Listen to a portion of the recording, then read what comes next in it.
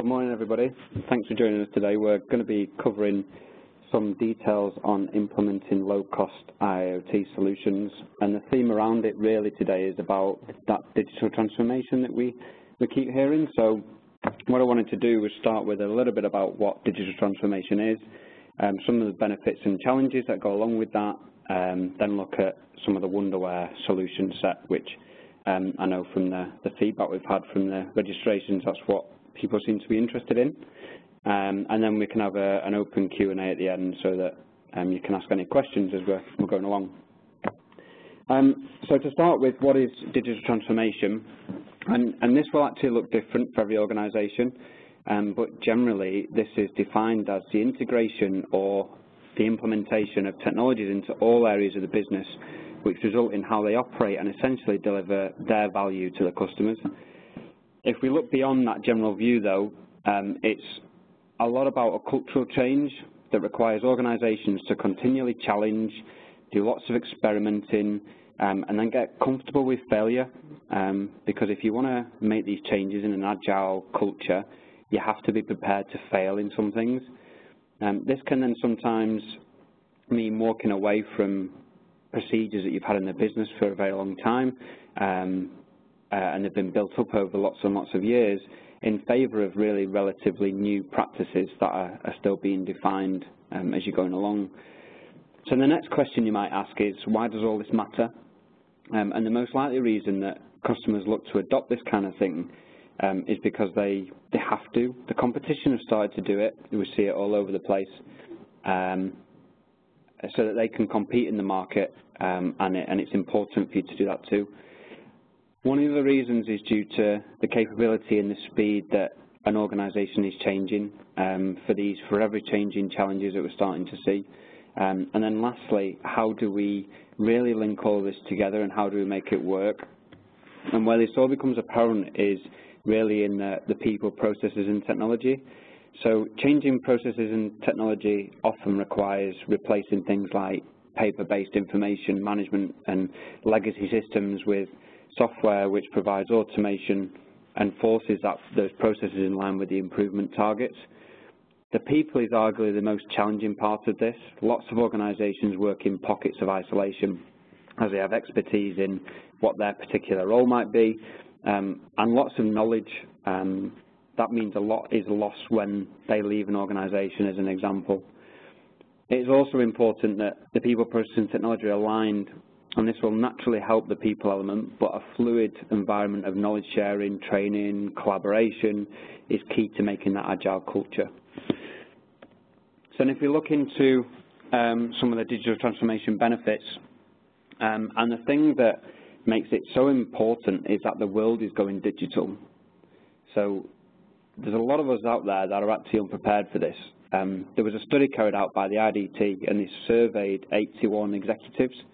So 80% of these organisations said that digital transformation was a priority for them, but they actually only had 35% of these responses that actually had a clearly defined strategy in place to start to address this need. The study also found that only 17% of people had the skills required to go through this journey. So what we're really referring to here is an awful lot about IT skills in the staff that exist in your organisation. But when we consider that organisations are still looking at their IT to OT convergence journey, going digital is even harder to achieve in that space. So the big question I presume most of you are asking is, do the benefits of implementing a digital transformation journey outweigh the time and effort needed to complete it? And the short answer is obviously yes, absolutely.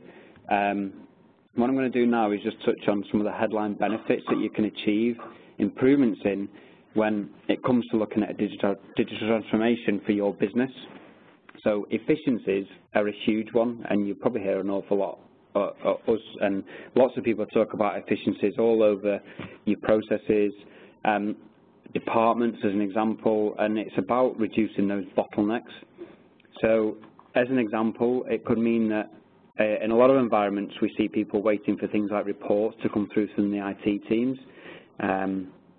This is a type of team that will potentially process this type of information, even though the data is local to the plant and nothing is automated in that space. The good news is digital transformation eliminates many of these bottlenecks when you replace these legacy processes and systems with the automated ones. With the big data trend that has hit over the last few years, you know we've been talking about it for many years now. We know that this is only going to get bigger because there's an expectation there that there will be 50 billion connected devices by 2020. So the amount of data that we're going to store in result of this is going to just skyrocket.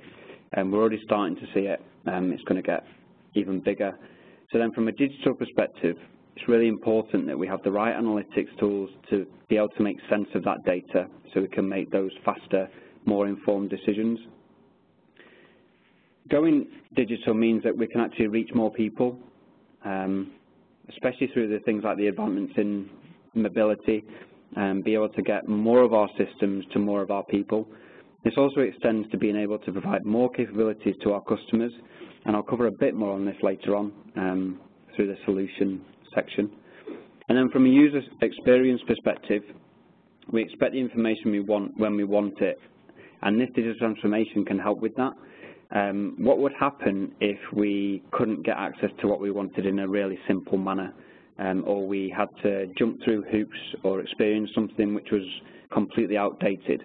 The likelihood is we'd actually move away or move on to somebody else that could deliver in this way.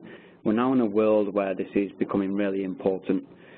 And then finally, if we can do all of these things, become more efficient, make better decisions, and improve our customer experience so that we can then get repeat business, it will significantly improve your overall profitability. It's just an obvious point if we can do all those things. So if we look at the challenges, and if we look at the things that could actually stop us from adopting this digital transformation, then we'll see a resistance to changes, certainly an obvious one, certainly things like skills gaps in the market. There's a small number of people in the world who would absolutely love to change, and we see those an awful lot, but the majority see that these changes result in a lot of pain and uncertainty. The truth here is that not changing is far riskier. The problem is that it's much easier to dismiss an idea through a number of ways, things like having to overly justify return on investment or prevent cannibalization of other revenue sources. There's two really good examples, and there's obviously lots out there, but if we take Blockbuster as an example, they didn't actually adapt to the market by moving to any sort of online streaming service, and we all know what happened to them. So if we look then on more of a positive side and take somebody like Bell Atlantic in America, they understood their landscape. They, instead of providing just a landline business and sticking with it, because moving outside of that would cannibalize that landline business, they became Verizon. This is now a dominant supplier of a number of common services we see today. So the point here is that Bell Atlantic accepted the change, and they went through the challenges even though there was uncertainty of what the outcome would be. When I say uncertainty, that was probably quite early days for them, but we're actually seeing lots of benefits that can be had from implementing a digital transformation strategy already, so that risk is already reduced. There is often a lack of vision that we see in organizations, and this has to be defined up front so they understand how to meet their customers' digital needs. Now, some of the other common challenges in here are centered around things like the technology stack, and I'm going to shortly move on to that. And it depends on what you choose. So firstly, it is important that an adequate data collection application is used. It has to be able to deal with the data. It's just a very obvious way. Has to be in the right place. We then need to make sure that data is being stored in and viewed by the right analytics packages, which help us to make sense of that data. But it has to be simple. As we're starting to get more and more data, we need very seamless technology to be able to pull out the information without us having to reinvent the wheel or combine data sources and things like that. So what we're now going to do is move on to a bit more about the current landscape, so what solutions we provide to then help address the challenges that you're seeing and help you on your transformation journey. So if you look at the landscape, and you may or may not have seen this from a recent security presentation that we delivered, and this was, from a security perspective, obviously very important to look at these types of things. In terms of PaaS, we look at isolated, but as I was starting to put this presentation together, I realized that this also fits very well with the digital transformation landscape. So if you look at PaaS and isolated environments, that actually means that we really struggle to have data sharing between the different layers in the Purdue model. Isolating is a past part of the way that we used to design systems, mainly from a security perspective, but it actually hinders us from being able to see the data at a lower level and being able to get it out to those enterprise zones. What we're starting to see much more of is this present and structured approach. So we're introducing the right layers in the Purdue model, this conceptual demilitarized zone in the middle, and this allows us to get some to and fro in between the right layers that we need to. But then if we look at the future, and we're looking at all these new devices that are going to become connected by 2020, really what we should be looking at is an everything connected future.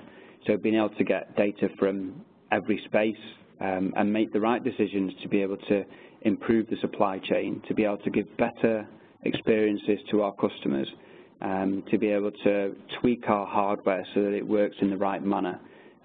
All this information is key to be pulling in and then analysing to be able to make those right decisions. I also took an infographic from one of the data analysts called Futurum, and they said that at the centre of this industrial transformation is IoT, and one of the main reasons why you've come on this webinar today, and Industry 4.0 goes along with that. So what this does is actually it's saying the account counts for more than $178 billion in 2016, and proving critical to providing companies with a competitive edge. So it's about giving your organizations more, it's about differentiating yourself from the competition, so that you're the guys that can really take hold and really make that a profitable system for you. There's obviously an awful lot of other things that go along with that. Improved speed and efficiencies that come along with being able to make those right decisions. Artificial intelligence and machine learning is something that we're starting to hear an awful lot more about. I'll touch on this a little bit later on from a Wonderware standpoint. Robotics sitting here.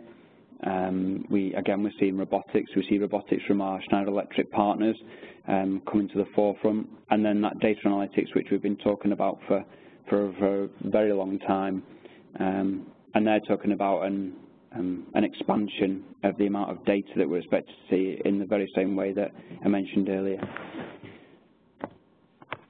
So I just wanted to quickly show you the Schneider Electric EcoStruxure layers. I think it's very relevant for this topic. So as a Wonderware provider, we sit in that apps, analytics and services element. They have lots of connected devices, smart devices that sit at that bottom layer. These are your lower levels. Their edge control, they actually mention as the PLCs in the environment, because edge control really talks to a local real-time layer that is doing the processing of your information. And Wonderware is no different, which I'll come on to shortly. But they say that the PLCs are the layer that is actually doing that edge control for them, because it's pulling all the data from those connected products at the bottom layer, those sensors, those devices, all those smart products that are coming online, doing the analysis at that PLC layer and then providing it up to the right information up to the SCADA and apps and analytics at that top layer where we sit.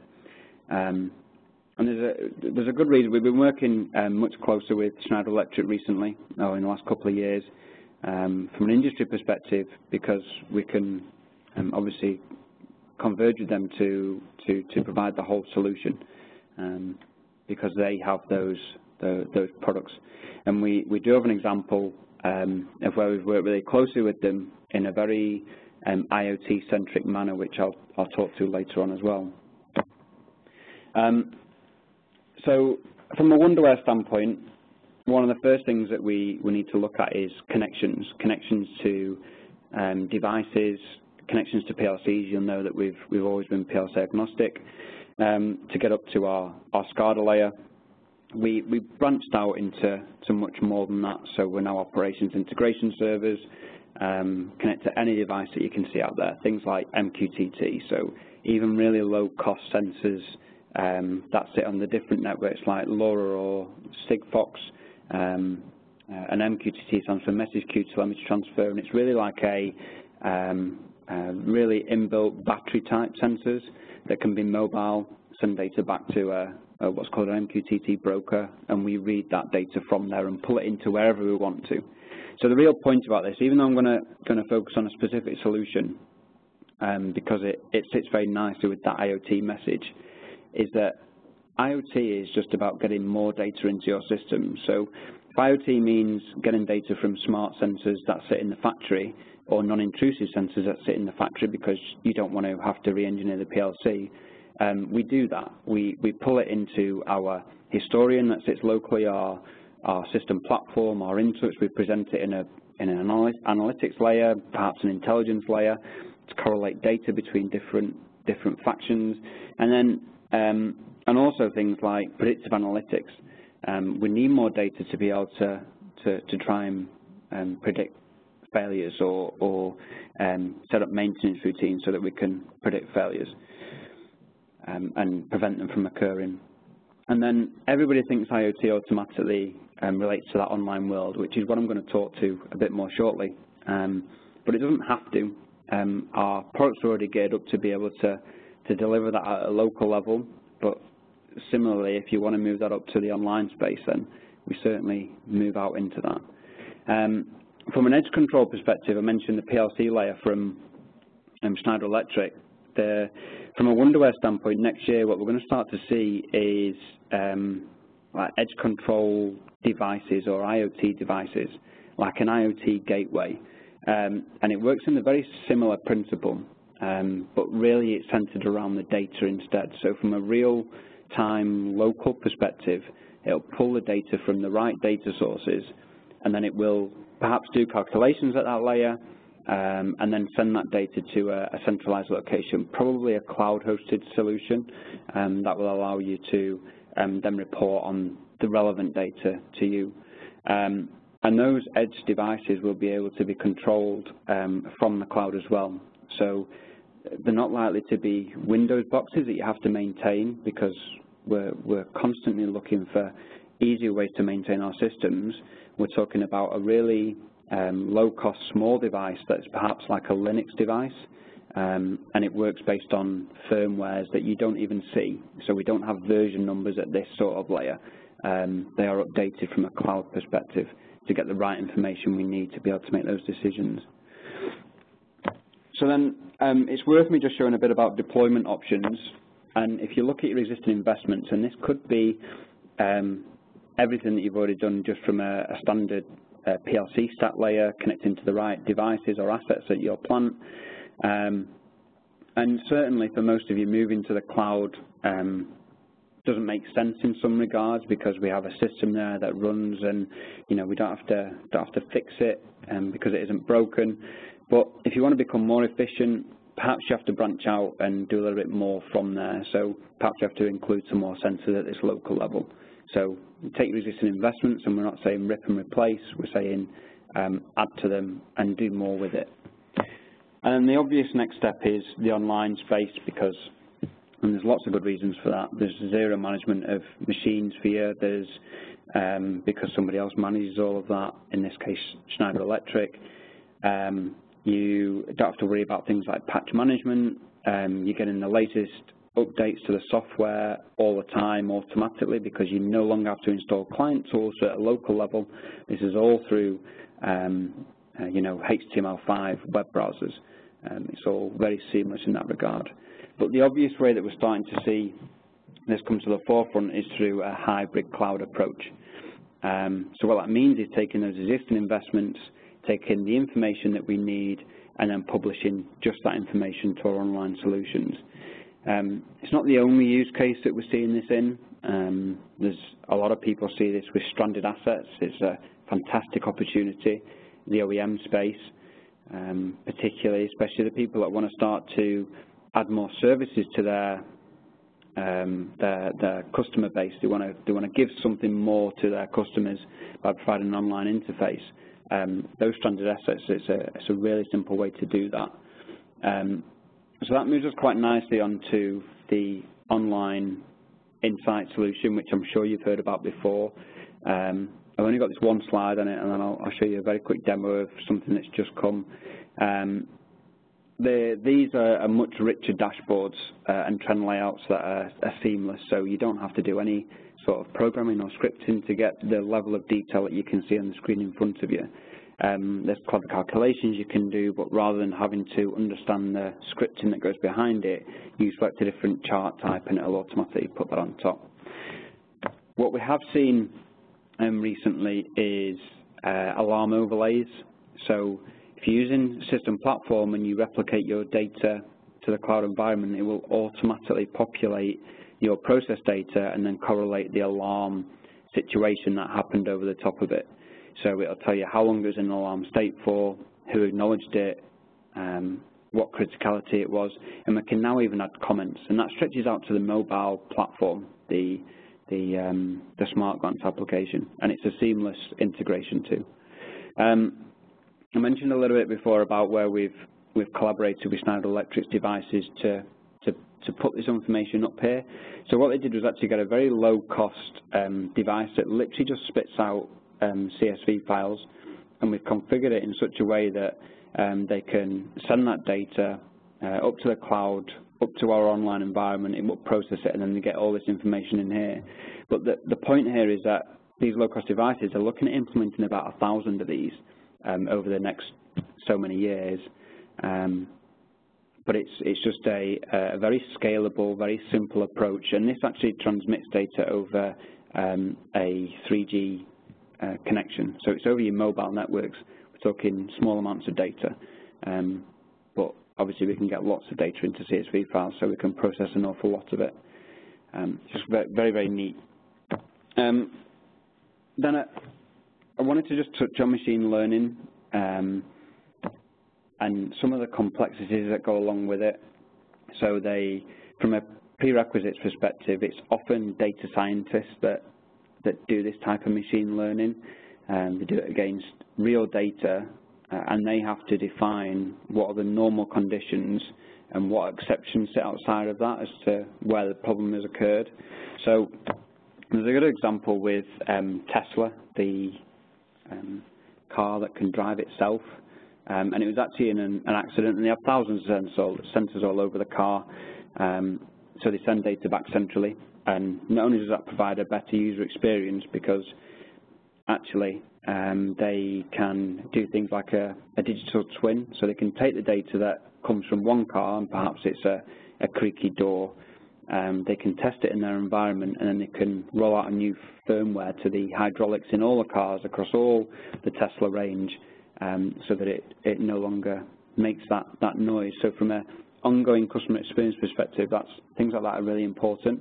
But when it comes to something like this is an anomaly in your normal driving conditions. So yes, they had the data very, very quickly back at their central office, but it took a good few hours of data scientists to really work out what had gone on in that scenario, that adverse situation. For most of us, that isn't something we have time for, the skills, the expertise.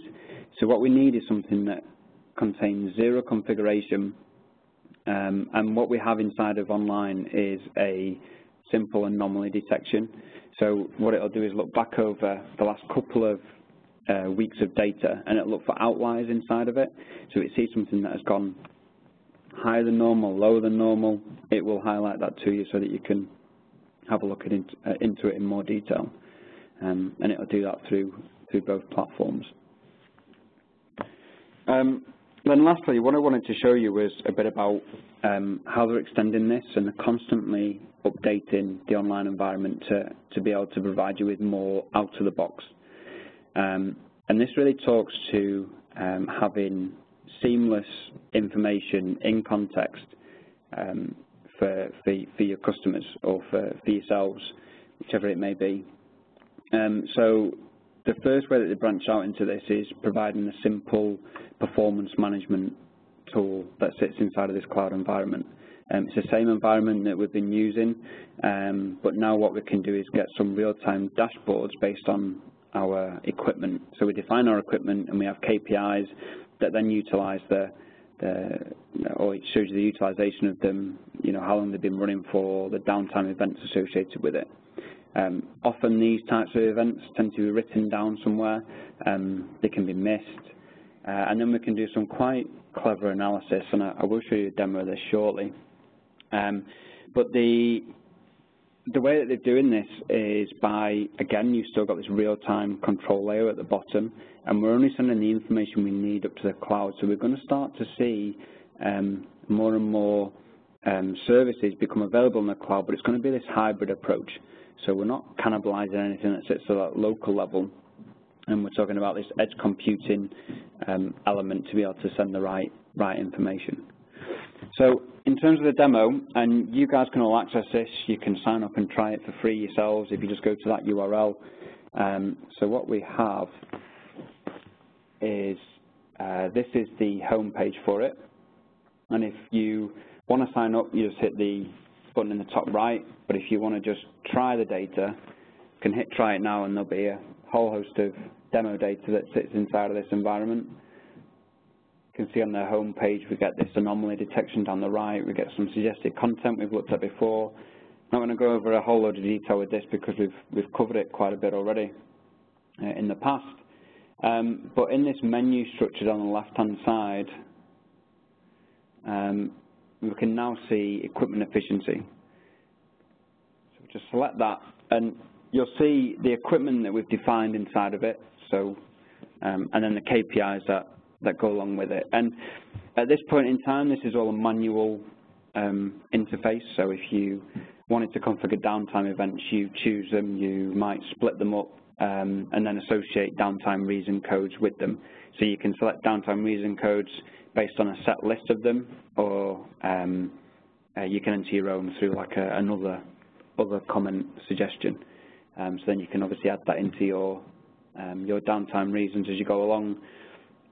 This will be automated by February, so we'll start to take the right information from the plant floor, so it will automatically define these downtime events that occur, and then it's just a case of you going in to say what was the reason for that. And then what we can start to do is analyze that information, and we can do that through our OE analysis. So this is our reporting side of it. We can choose different areas we want to add to the list from the right-hand side there. We can separate the areas down the left-hand side here if we want to. And what we can also do then is when we're on the right page, we can drill into more information about specific equipment. In this scenario, we can see we're displaying things like availability percentage, total downtime occurrences. This is the headline figures from a report perspective, but if I drill into one of the pieces of equipment, it will then tell me the top 5 downtime reasons by count, by duration, and then if we can start to knock some of these ones off the top of the list, that will dramatically reduce the amount of downtime that you're having. And then you can look at the utilization from the bottom perspective to understand whether you want to look at all of them, whether you want to just look at the downtimes, even if the runtime elements or idle states. And we can obviously change the time frames at the bottom to display more or less information. So it's quite a simple interface. They're trying to keep things really simple. It's a theme that's been ongoing with Wonderware for quite some time. And I think this just extends out to this. And the automated version of this will really start to help this. But if you're on a fully paper-based system, it might be worth just doing like a paper on glass type solution from this, and we're getting more out of our solutions, but in that digital way that we talked about from the beginning. So just to summarise then, hopefully you're all looking at a digital transformation journey at the moment anyway, but if not, then I hope you can see the importance of it, the importance to at least look into it, start to move to it. We can see our world going digital, and we should start to do that in our plant systems. We can now connect to anything, so don't worry about the types of solutions you're putting in there. Talk to us and we can tell you how or whether we can connect to it, and I'm pretty certain we'll be able to. And then it's about simplified data in context, so it's about that seamless, very easy to use environments that I've just shown you, that is giving you much more about your data. We're no longer just showing trend lines, we're telling you how long a device has been in a particular state for, or perhaps even the downtime reasons associated with them. I touched a little bit on edge computing.